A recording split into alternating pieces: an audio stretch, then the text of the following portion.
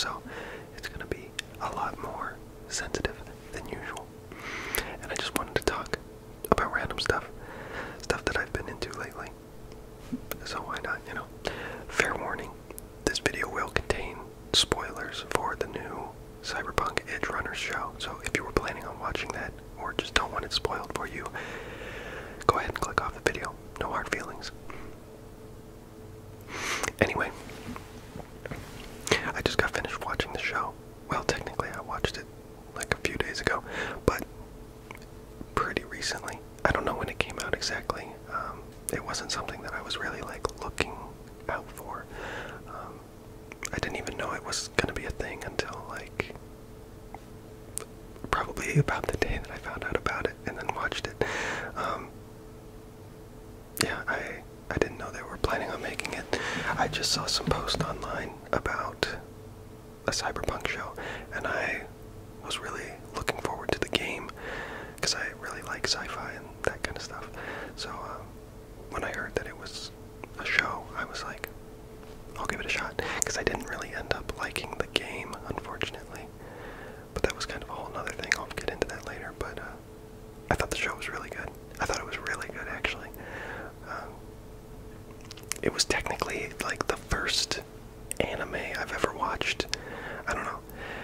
It depends on if you count things like Avatar: The Last Airbender and like Legend of Korra, where they're technically in like an anime style, but it's still made by a Western studio. So if you don't count those, then Cyberpunk Edgerunners was the first anime I've ever watched. But if you do count those other ones, then yeah, it's like the third one I've watched. I've never watched like Dragon Ball Z or any of the other Western animes. I don't know. I just never really watched Cartoon Network as a kid. My family always watched Disney and Nickelodeon. We never watched any of the Cartoon Network shows like Ed, Edd and Eddy, or like, what's the one with like the kids that are all spies? It's like Kid Next Door, or like Spy Next Door, or something like that. I'm not 100% sure. Like I said, I never watched it, so Codename Next Door, something like that. I don't know. Anyway, yeah, we only really watched Disney and Nickelodeon shows like Drake and Josh, SpongeBob, iCarly, that sort of thing. But it was really good. Edgerunners was really good. Also, side note, in the show, it's revealed that the term Edgerunner is kind of like a synonym for cyberpunk. So I think it's kind of funny that the name of the show is technically like Cyberpunk. Kind of silly, I think, but it sounds cool, I guess. But yeah, the show was really good.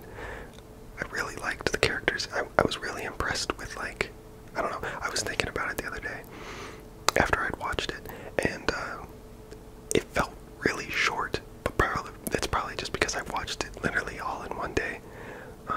I just started watching the first episode, and then I was like, alright, I'll just finish it. But it felt really short, but I feel like they were able to do a lot with the amount of time that they like had in the show. Like, it was short, it felt short, but it still felt like there was like a lot of content, if that makes sense. I don't know, like, I feel like they were able to do a lot with a little, if that makes sense. I don't know, I was really impressed by it. I was like, the ending was really sad, and I was like really attached to the characters, even though I'd only been introduced to them like, sorry, the episodes are only like, I mean, on Netflix it lists them as being 25 minutes, but they're probably closer to 20 minutes each because of the credits and everything. So I mean, 10 episodes of 20 minutes, that's only 200 minutes, which is like a little over 3 hours, which is fairly long for, I guess, a movie. So I guess you think, like, if you can get attached to a movie character, you know, then this is more time than that, so you technically could get more attached to these characters. But even still, like I said, it just felt short. But it was really good. It was really well done. I'm just a huge fan of the cyberpunk universe and like that aesthetic of like, because I'm really big into sci-fi, but I have no idea what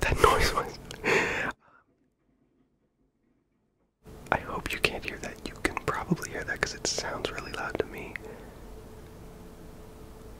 I guess my neighbors are doing something. I have no idea. Hopefully, that was it. Anyway, I'm really big into the cyberpunk aesthetic. I'm really big into sci-fi, but a lot of sci-fi, I feel like, ends up going like one of two routes. It goes like really hard into like this utopian, like pristine, crystalline, like future where like everything's perfect. Not necessarily perfect in the sense that like there's no bad guys, because obviously there's always going to be bad guys in whatever storytelling, you know. But perfect in the sense that like everything is really clean, everything is really like, everything works really well. But I like that Cyberpunk's universe is very like gritty, very dark. It's a much more realistic take, a much more plausible take on what the future may look like. Definitely not in the year 2077, but maybe in like the year like 2200 or something, I don't know. But yeah, I really like that aesthetic. I was actually talking about the game, Cyberpunk 2077. I was really excited for the game. I mean, I remember watching the reveal trailer when I was like, I don't know when that came out at this point. It was like 2012, I think, maybe 2013. I would have been 12 years old. So it like, I don't know if they'd been working on it that whole time. Probably not, I guess. I don't know. I don't know why they would have revealed it so early. But anyway, I'm talking about the trailer with the girl that's like kneeling on the pavement with the mantis blades, and she just like massacred a bunch of people. It's a really short trailer. And like I said, it's not even like a trailer for the game. It was just a trailer for like, hey, we're working on this new thing now. But I mean, like, yeah, what's not to like as a kid, you know? Like 12 years old, it's a girl in like lingerie, and she just massacred a bunch of people in this like futuristic like city, and there's a bunch of like totally rad sci-fi art. It's like, yeah, instantly fell in love. And so I was really excited for the game, especially when they started making it clear that like development was well underway and like it was getting closer and closer to release. Because like I said, that reveal came out like 10 years ago at this point, but they didn't start like actually showing the game until like 4 years ago or whatever. I don't know. There was a long gap where it was just like you completely forgot about it. And actually, I feel like the game ended up looking a lot different in the end than that original reveal trailer led it to believe. I feel like it had a much grittier look in that reveal trailer, whereas the finished game has like a lot of colors and like a lot of vibrant, like, it's a much more like retro 80s kind of look, I feel like. I don't know. But anyway, I was really excited for the game. I was really looking forward to it. And when they dropped that like 48-minute gameplay reveal, and my exposure sucks ass. When they dropped the 48-minute gameplay reveal, it was like, okay, this is gonna be the best game ever made. I'm really big into like Skyrim too, so, and those like RPG games. Interestingly, I'm not actually that big of a fan of the Witcher games, as opposed to Skyrim. I think Skyrim's a way better game, just personally. I mean, nothing against you if you like the Witcher better, perfectly acceptable. It's still, I can concede that it is a very well-made game. It's just not really my type of game. I prefer being like a completely random character, as opposed to playing the story of another person. So like in The Witcher, you were playing as Geralt, whereas in Skyrim, you're just playing as some random fucker, you know? I prefer the random fucker, just because I can, like, you know, it's more immersive for me, personally, I guess. I, like, can imagine myself as the character better because it's not an established character, you know? But, maybe that's just me, I don't know. But anyway, I was a little worried when the game was scheduled to release that, like, when it came out, it was going to be more similar to the Witcher games, obviously, because it was made by CD Projekt Red, who made the Witcher games. So, obviously, they're going to probably make the game similar to other games that they've made in the past. So I was a little worried that it would end up that way, but I was still looking forward to it because I figured that maybe even if it was that way, that I would still like it. I don't know. But I didn't end up actually getting it when it came out, even though I was really looking forward to it, because at the time I only had an Xbox One, and I had already had plans to get an Xbox Series X at that point, and I didn't want to buy it for an Xbox One if I was going to get an Xbox Series X soon down the line, So I figured I would just wait until I got an Xbox Series X, and then I'd just get it for that. Turns out that was maybe the best decision of my life. That was really loud, sorry. It was a good decision because the game came out and it was really bad. I mean, it depends on who you ask, obviously. Some people are gonna like it, some people are gonna hate it. One thing that I don't think anyone can deny, though, is that the game was really, really unfinished, and it was really, really buggy, which no one really expected because it was CD Projekt Red, who had gotten pretty much universal praise for The Witcher 3, which was a really polished and well-made game. So it kind of came out of left field that it was so unfinished and buggy. But yeah, all the reviews came out and it was really bad, so I just kind of forgot about it, honestly. It wasn't until a little while later that I found out that you can actually trial games on the Xbox. You don't have to buy them. You get I don't know, I think it might be 2 hours. You get 2 hours to play the game as much as you want. It's like the full game. It's not like a limited demo or something. So that was pretty cool. I found that out, so I was like, fuck it. And this was a good while after, probably maybe close to a year after the game came out. And maybe closer to 6 to 8 months, I don't know. But it was around that time, and the game had received a few updates, so it was in a better place than it was at launch. And so I was like, well, it's free, and I might really like it. And if I don't, then no loss, so I figured I would try it. So I did download it, and I did play it a little bit, and I just wasn't really into it. Like I said, I love the aesthetic. I love the universe surrounding the game, but I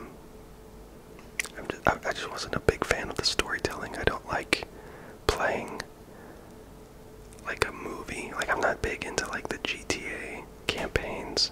I always liked GTA Online better than the campaign, just because it's I don't know. There is a level of that I can enjoy. It's more akin to watching a movie, in my opinion, than playing a game. But honestly, if it was for me, if it was between watching a movie or playing a very linear, story-driven game, I'd probably just opt to watch a movie, personally. I feel like if I'm going to play a game, I'm playing a game because I want to, have control, I want to be able to influence the story and, have some choice. And some linear-ish story-driven games do give you the ability to, change the outcome, like the Detroit Become Human games. They have a bunch of different endings, and all your decisions influence each future action or whatever. I've never played any of those games because I think most of them are exclusive to the PlayStation. I may be wrong there, but even if they weren't, I probably wouldn't play them just because games are expensive and I don't have infinite money.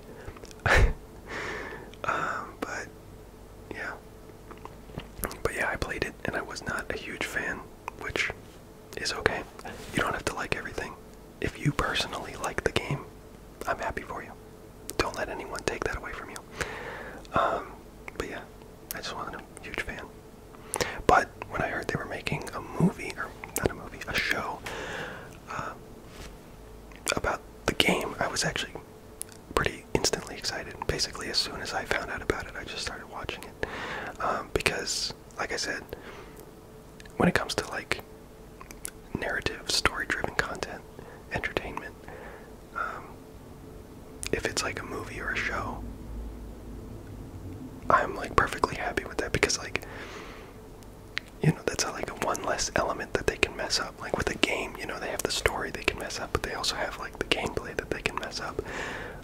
And I feel for me personally, the story elements to Cyberpunk 2077 were fine, but the gameplay just wasn't really what I was looking for. But with the show, that's completely missing. Like, you don't, it doesn't matter, you're not playing the show. And so I really like the show. The show was awesome. I really hope that they end up doing more movie or show narrative content with that cyberpunk universe, because it is really like rich in like lore and storytelling, and it's just an aesthetic, like I said, that I really like. So that would be really cool to see them use that more. But yeah, Rebecca was my favorite character. She was pretty dope. David was a pretty good protagonist, I felt. He was pretty relatable.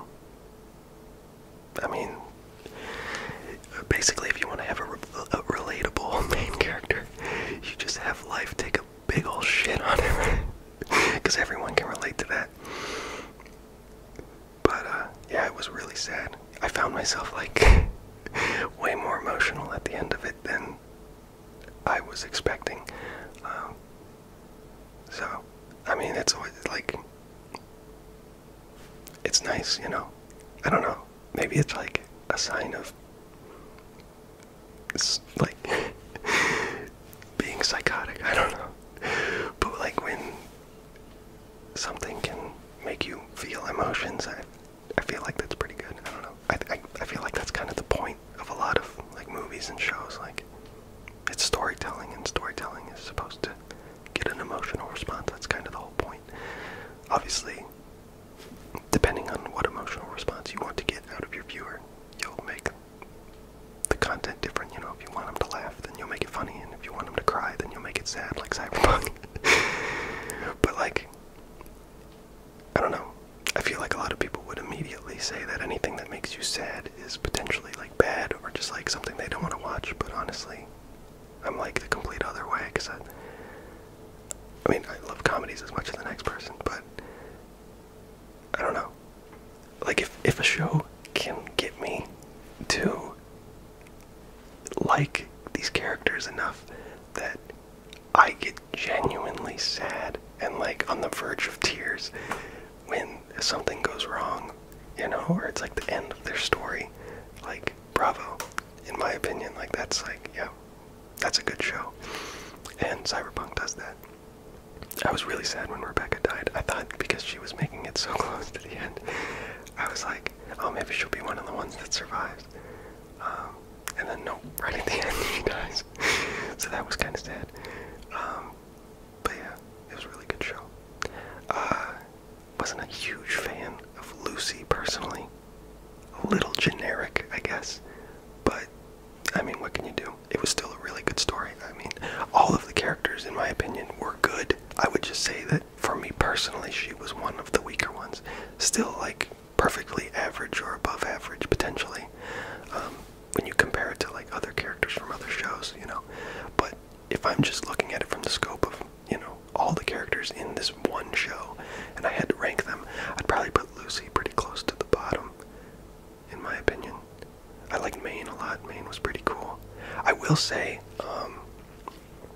I felt like his story arc, like, immediately evolved. That, like, was a little jarringly fast. I don't know. Like, I just feel like they didn't really show him becoming a psycho until, like, he was just a psycho. Like, it was the one episode, he was perfectly fine, and then the next episode, he was a psycho. I don't know. It was just a little bit of a jump, but I understand that they only had 10 episodes, and technically they did kind of hint towards it, because he, throughout the show, before becoming a full-on psycho, was, you know, injecting those neuro blockers, or whatever they called them. So, like, there were signs that he was, you know, devolving, but I do feel like it was still a bit of a harsh jump between being relatively in control, if not, like, pretty much completely in control, and then, like, turning against his own crew. Like, that was a little fast. But what can you do? Like I said, they only had 10 episodes, 20 minutes each. Not a bunch of time to completely flesh out every single story. And like I said, the story is actually, in my opinion, it was, like, really, I don't know, like, to say it was well paced kind of contradicts what I just said, but it was, like, I do feel like they didn't dwell on anything for too long, or, you know, not develop anything. Like, I don't know. It is kind of contradictory to what I just said, but I do think the show was well paced, I guess. Like I said, it got a pretty strong emotional response out of me in the end, so it was a good show in my opinion. But yeah, I really liked it. I'm getting the flashing icon that tells me that I'm running out of storage, so I'm probably gonna have to go here in a bit. But you'll have to let me know what you thought of the show if you've watched it. I assume that if you've made it this far into the video and are hearing me say this right now, then you've probably watched the show, because I assume if you hadn't, you would have clicked off this video by now. But yeah. Anyway, thanks for watching. I'll probably end up getting a new phone here pretty soon, so hopefully this recording limitation will be a thing of the past, but I cannot confirm when that will happen, because like I said, I don't have infinite money. But anyway, thanks for watching. I'll catch you later.